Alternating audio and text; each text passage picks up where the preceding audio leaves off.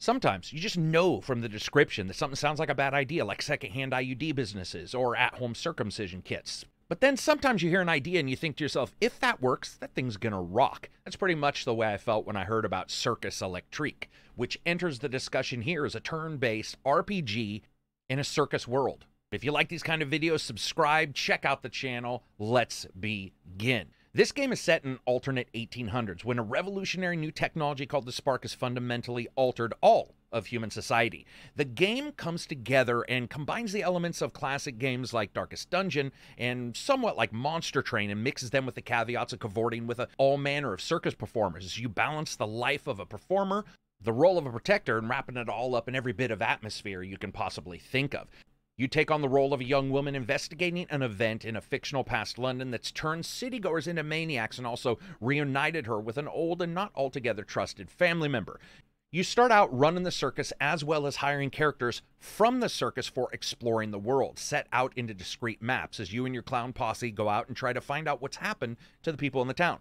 Played out like a board game with some spots having battles with unique locations that impact your abilities like nighttime, rain, or otherwise, and other spots possibly having games of chance where you're consistently risking versus taking home your rewards. There's even more locations that unlock more of the story, as well as doing interviews as the new circus leader and finding out more of the story through those interactive moments. The circus life itself is much more developed than you may expect, more like the base gameplay of other titles like this, where you run the circus from the base level up. You can rest your characters to heal them, hire new circus performers that come into the circus on trains, perform shows, create different items. The main gameplay mechanism here has you unlocking more and more exciting nightly performances in the circus, each with its own requisite spots for openers, mid-show performers, and otherwise. Each character not only having their skills that they use in battle, but a lot of those skills that work for them during these nightly events, or they have classes that they don't want to work with, probably because behind the scenes strongmen are a-holes. Now, depending on who you put into one spot, the amount of excitement goes up or down, as well as your synergy, and depending on how high it is, you can basically get stars. These stars you put into extra presentation pieces that add more glitz and glamour, and that becomes your overall event rating. Depending on how many points you put into those categories, you get resources back from the crowd. It could be money if you put a highly entertaining but not challenging show on. Or maybe it's just some experience points for everyone because you're doing something risky, but maybe the audience doesn't really see that. Or maybe gifts for the performers, like roses for a singer. Those items can be used in the game's huge crafting system to make other items that you can use in the battle, which I'll talk about in a second, like fire grenades and healing items, or other more useful parts for the events that happen nightly. That's half of the game. The other half is trekking through the city. You put 4 of your performers into your adventuring group as they go out to battle the crazy people in the city and investigate what's happened. Each battle is preceded by information on what effects may occur during it.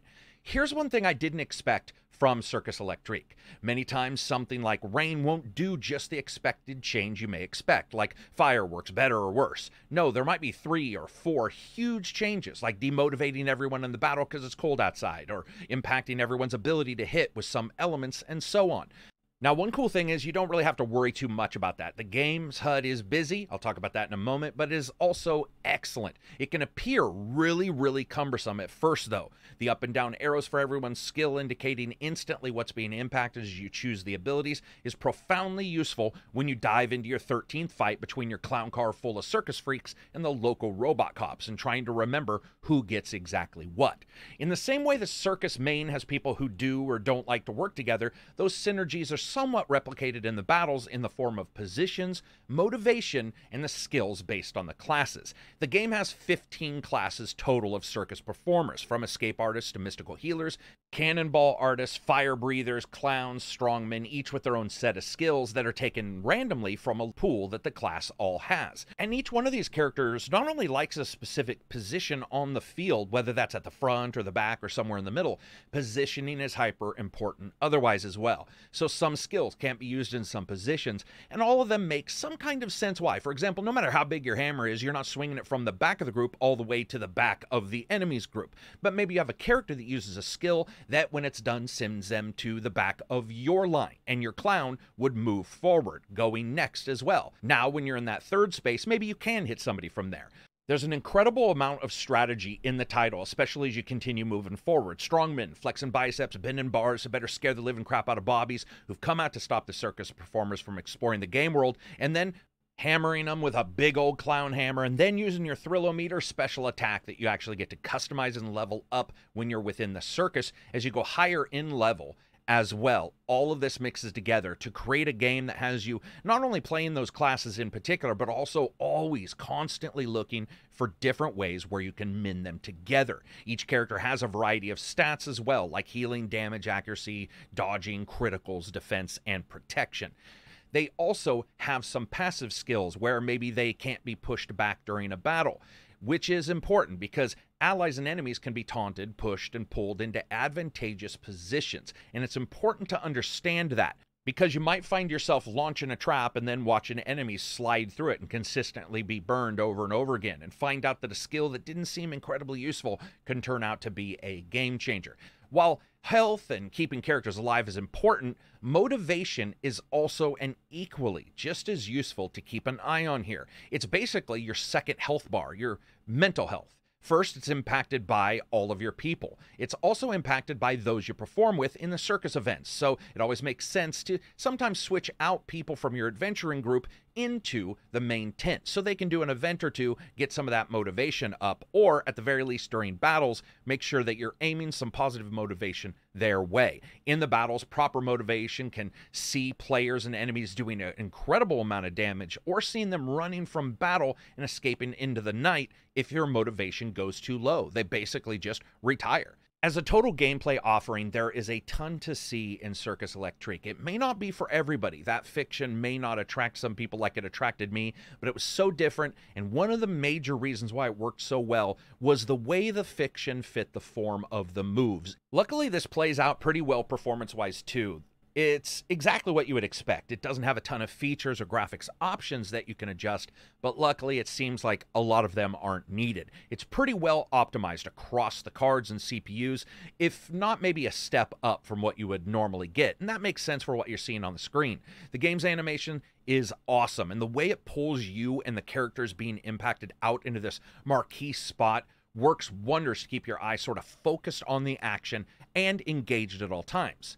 This is also replicated in the sound and the music and the voice. Notice the new tent we erected? I heard noises coming from it. I assume it's some sort of practice tent? Precisely. Except, instead of practicing trapeze acts, it's a place to engage with the intricacies of Mortal Kombat.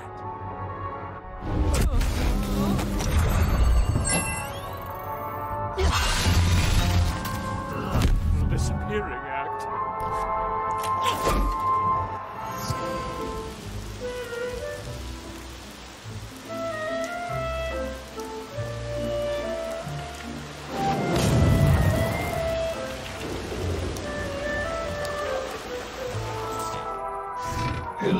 Wait for each of you. So the sound first. It's good. It's admittedly less defined than other elements here, simply due to how the game works, the music, the animation, the more in-your-face elements that might overbear the sound work itself. And also, while you do have fire, electricity, and other effects that may play out over longer periods and many turns, it's not always easy to parse if those sounds are playing continually when rounds roll over one to the other to the other. I did have no issue with the impacts or sounds. They all played out exactly thematically like you would expect for a game sort of based in comedy like this. Musically, though, there's just something awesome about a game that somehow knows how to hammer in circus-sounding music without sounding ancient, but still feeling, at the same time, familiar and quirky. Original circuses actually started with a fiddler or someone on the flute playing before the action. It's always a bit of that up-tempo happiness filtering out, especially in the faster music that sounds like a march high speed, and always feeling like you should be seeing somebody getting hit in the head with a balloon filled with flour like an old In Living Color skit.